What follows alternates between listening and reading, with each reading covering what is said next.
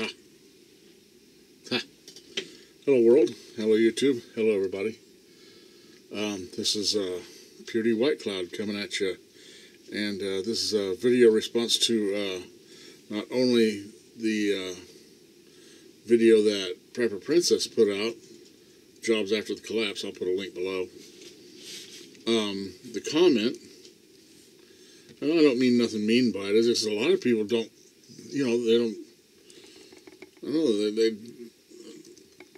comprehend, not comprehend, but, they just have an assumption that things are going to be the same as it always was.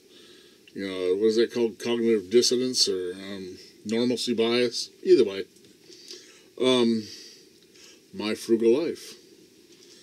I'm pretty good comment, interesting thing. Says these are great ideas, but not everybody wears makeup on a regular basis, which is true. But, there's going to be the hoedowns and the things that they're going to be social events to where folks get together. Now remember, like I said in my video, or my comment to her,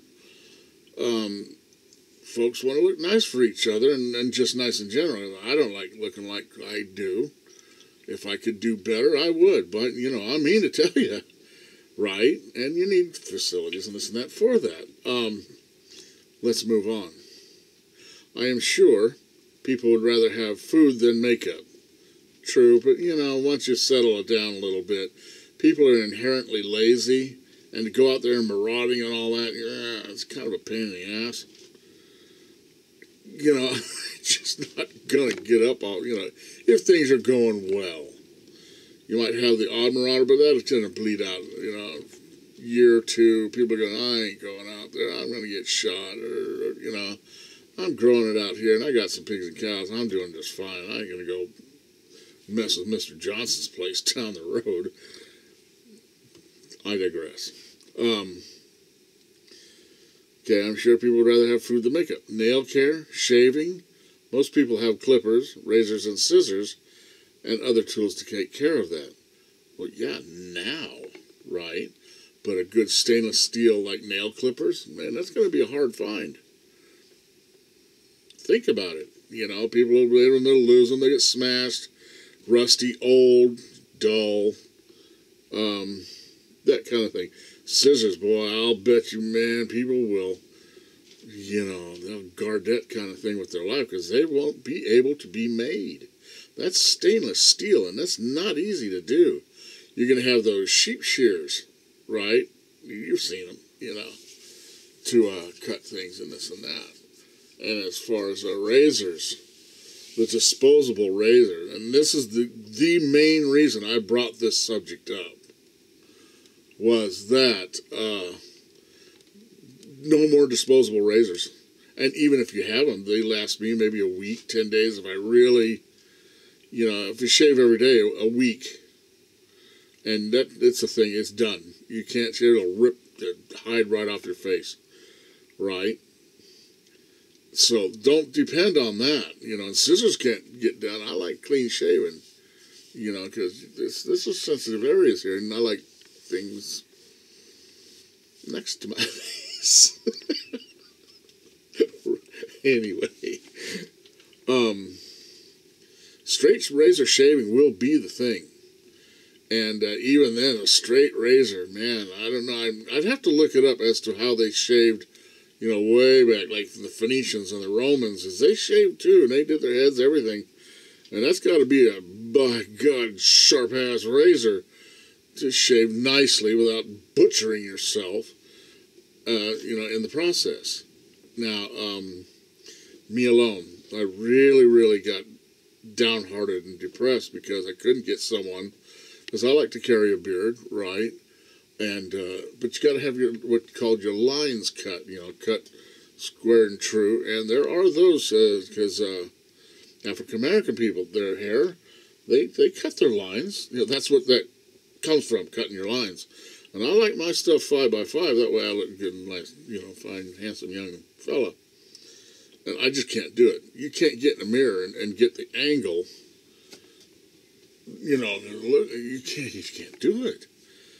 Right, there are those that do it, them young fellas, but when you get, your arm busted up, and arthritis in your hands, or you just don't care to, you'll go to the barbershop. The barbershops in every little burg, every town, and 2 or 3, 4 of them, right? They were just as important as the blacksmith shop, that kind of thing. Every single town had one, right? And to maintain a razor is not easy, because you got to have that razor so sharp that you can take a hair and just let it fall on the razor and it'll cut it. You can't go sawing on it. You just can't do it. Yeah, it's got to be sharp, razor sharp. And that's not that easy, to have a nice place, a building, where you keep that. The man knows how to sharpen it. He'll go down to the blacksmith and, maybe, I'm not sure. It would be an interesting study as to shaving, right? And not just men shave, women do too, that kind of thing. They don't want hair sticking out all every, crack and crevice. And that kind of thing. So don't assume that what we have presently will be in existence in a breakdown situation, even a bit of a small one, my frugal.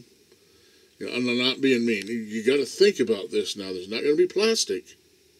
Not going to be those bands that you see in them disposable razors that come out of the machines. That won't be being made at all. Scissors will, they stamp them out and, right? That ain't happening. So if you're assuming that, this is going to go on. And another thing, I tell you what, back in the day, right, barbers were the doctor, right? They took care, say you had a big old busty boil or zit something. They pinched that and did that and doctored things up, ear, nose, and throat. Meatball medicine. They were the doctors of back in the day. So that would be that part, right? And my point being, when I work hard, I have a beard and I sweat, right? If you leave that sweat in there, it'll eat right into you. It'll eat right into your hide and scab up and rash and rape and ruin your skin. So to have that be clean shaven would be a must, for any good hard-working man.